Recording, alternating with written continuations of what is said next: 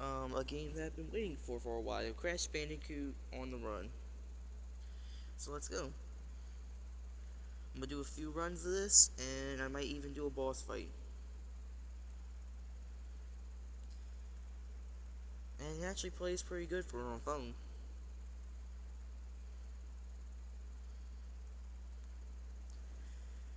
I've been waiting for like the past like month or two for this game.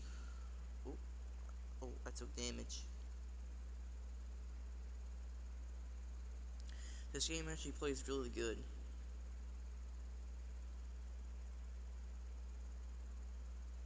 It's not like one of those endless runners.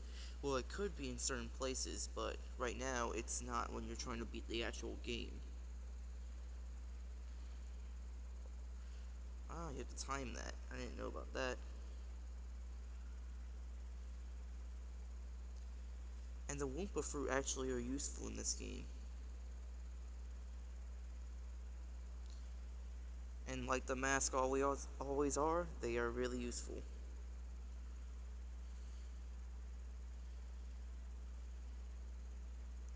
Checkpoint. It's not an endless runner, don't worry. You'll eventually meet up with a mini-boss. Or, in some cases, an actual boss.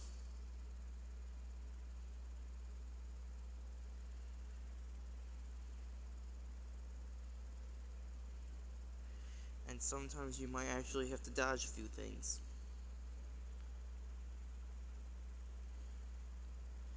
It looks boring, but it's actually not.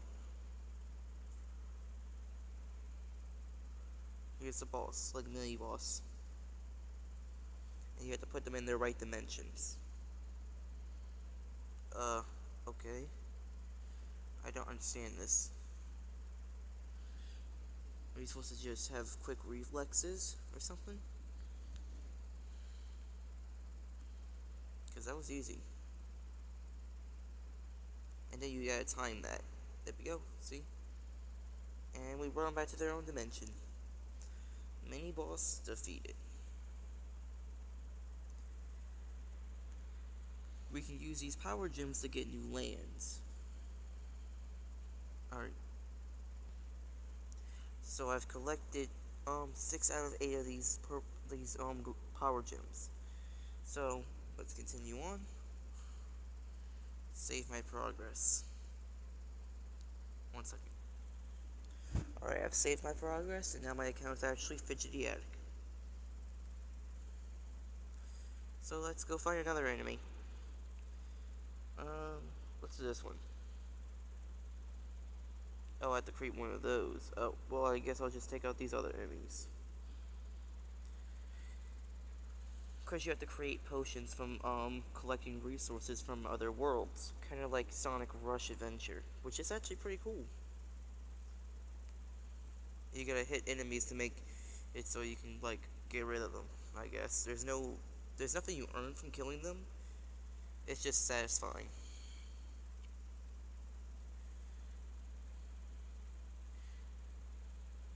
You can also slide into them. And sometimes they'll be, like, if you don't hit them, you won't be able to get to an upper place to get more material or something like that.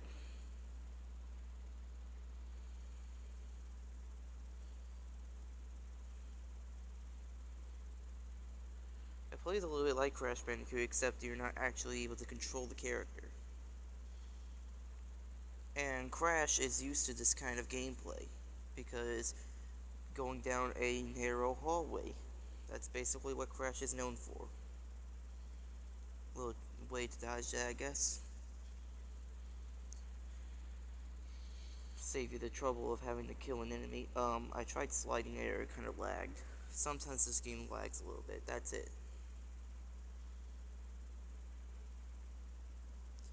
There's not much story involved, except that they're, like, certain enemies are from different universes, like multiverses, and we have to teleport them back to their realities by using a potion. I don't know how that works, but you can't ask the laws of science around video games, can you? And this is free to download. And I tried pre-registering for a um character, but it didn't work. I ended up not getting the character.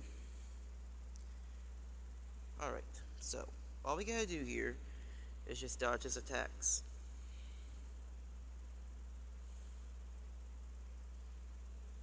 Why are there boxes? Oh, I see. So they can block our way to make us think that's to make us confused where the actual ice is coming from.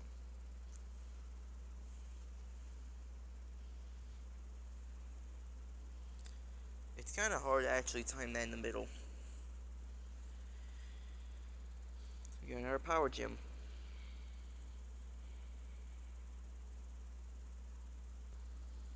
Okay, it's showing a starter pack, but I'm not gonna buy any of the packs in this game because I don't spend money in video games. Um, so yeah, continuing on the forest, we have to actually collect stuff in these areas. Turtle Woods, run. These are the endless runners I was talking about, and you can also play as Coco if you want to, but I'm just gonna play as Crash because he's the main character. And this is where you collect materials so you can actually make the potions. It's a lot like Sonic Rush, where you had to explore like certain areas and actually start grinding. Yeah, it's kind of like that. Except I don't think you have any lives until you can't. Actually, wait, Sonic Rush never had that, so it's kind of like, it's kind of really like Rush. So, boom. And if you guys really do want it, I could do a Sonic Rush Adventure Let's Play. But let's go get more material. Yeah, the purple mushroom. Not the purple mushroom. Green mushroom. We need this. Without it, we can't make the actual potion.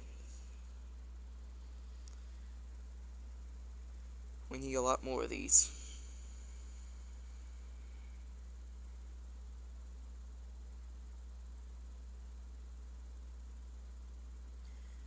Because if I were you, I'd grab as many materials as you can. Because it may help you in the long run. There we go.